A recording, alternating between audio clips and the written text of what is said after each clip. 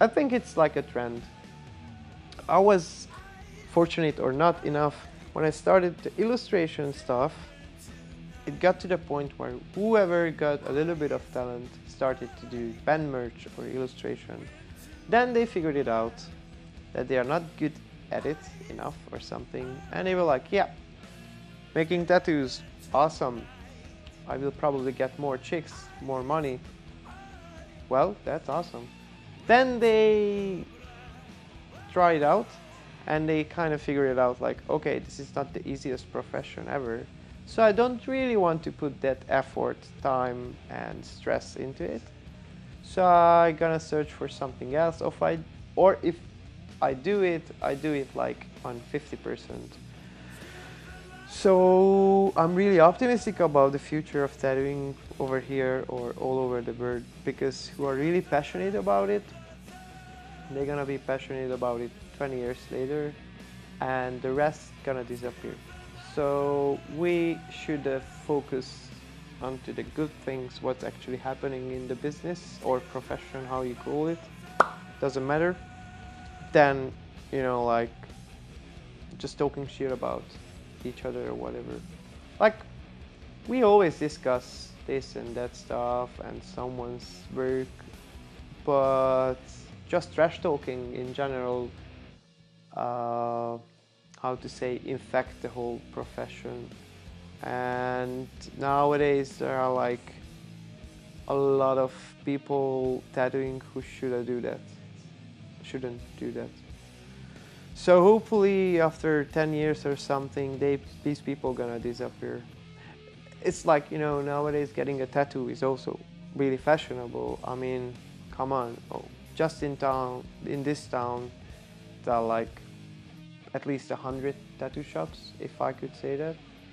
And we didn't even mention Berlin, where it's like 1,000.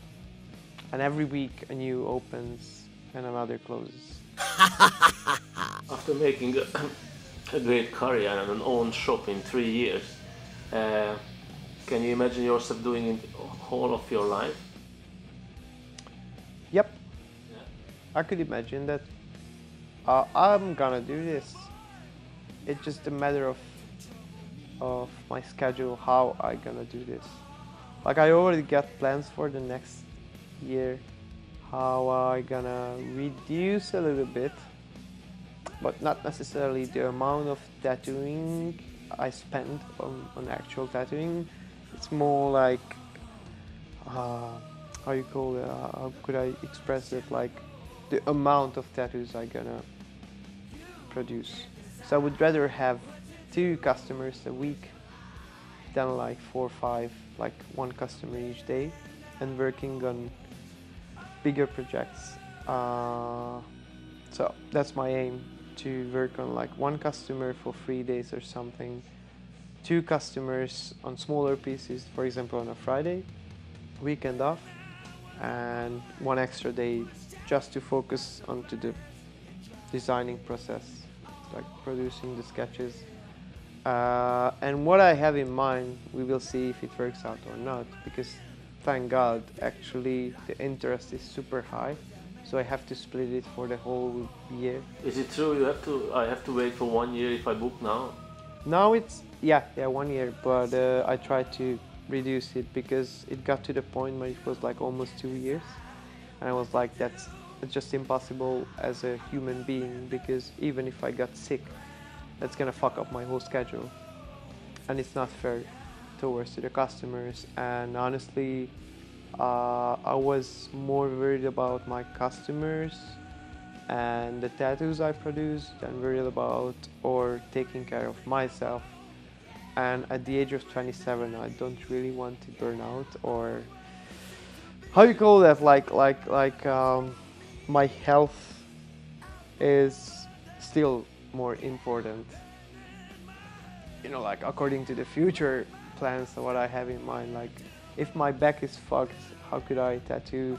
So I try to slow down a little bit, what actually really good, because this shop helps me to do that.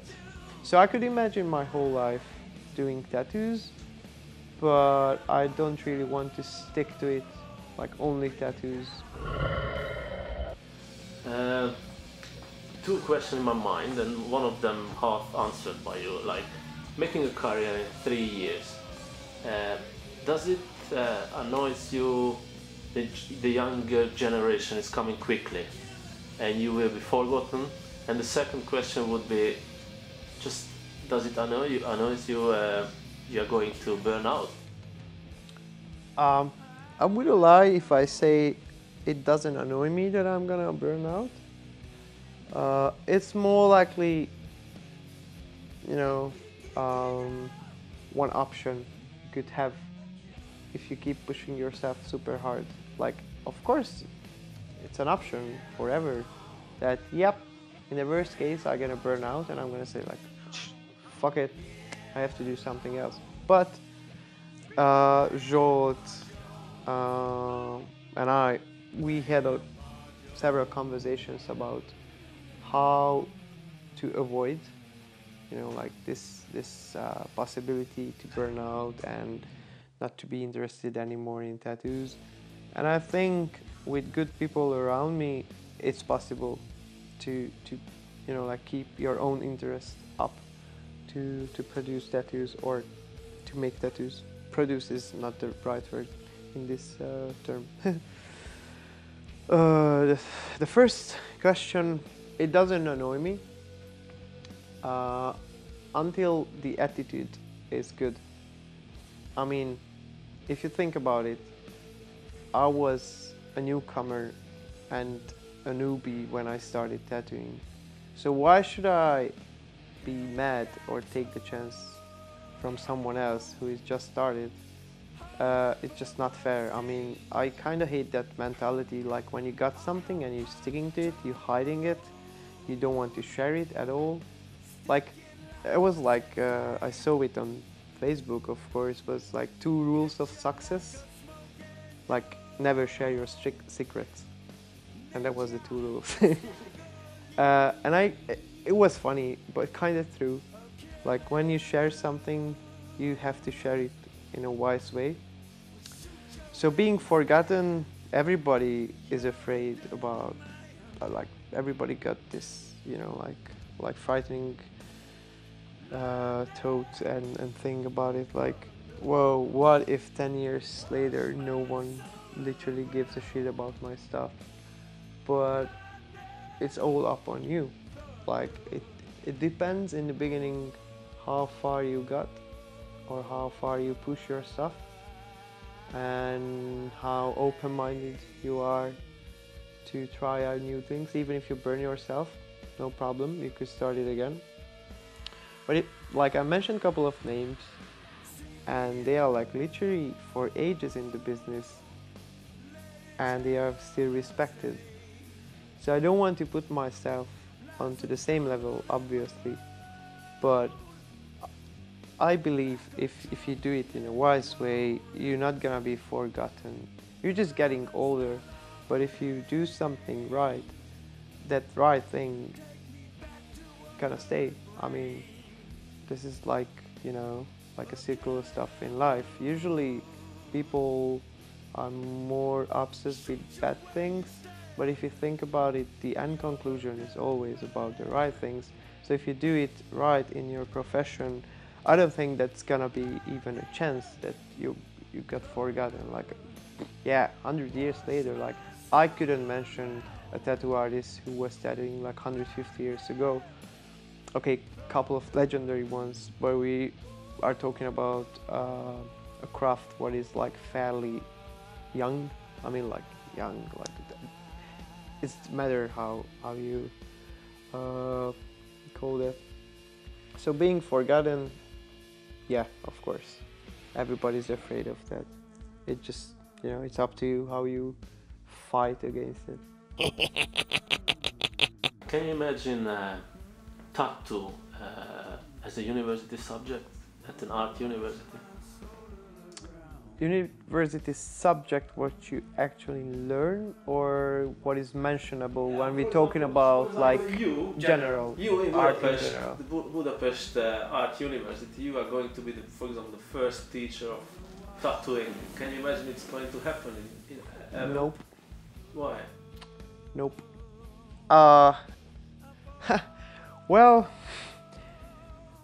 it's like according to your question about the tattoo society over here. Uh, for me, it's like, you know, art as a part of education, that's okay.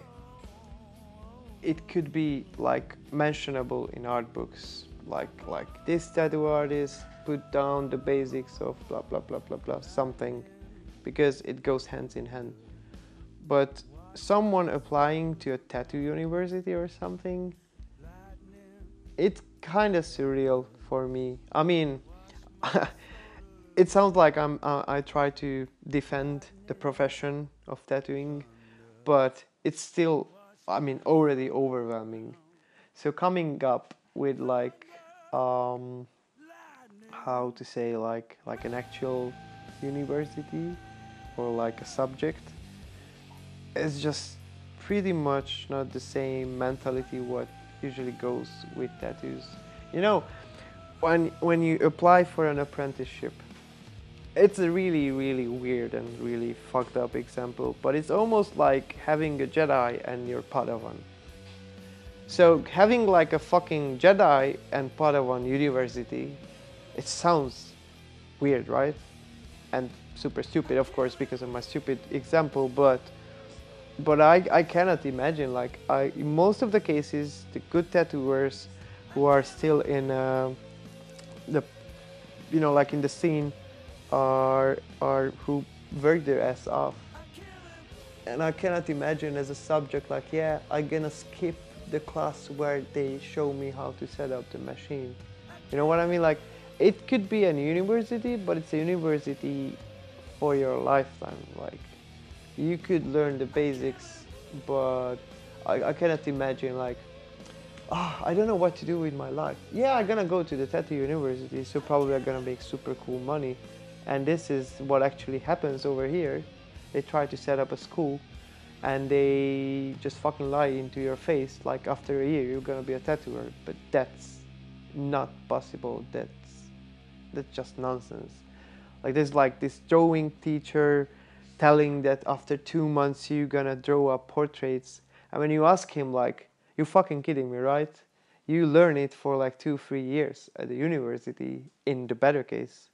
I mean, like, just, you know, drawing up a human body, and if you do it like once in a correct way, you are super happy.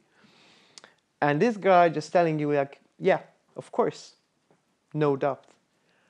Then he, you know, like, provides a little information, like, probably not the best portrait drawer, but you could, you know, like, draw up a face, kind of. And being a tattooer is not a kind of thing. You have to put every effort into it. So I would rather keep it kind of underground, what is cool, than having this super, super, super, not casual or whatever, but it's fashionable enough. So having a university doesn't help it to to make it underground.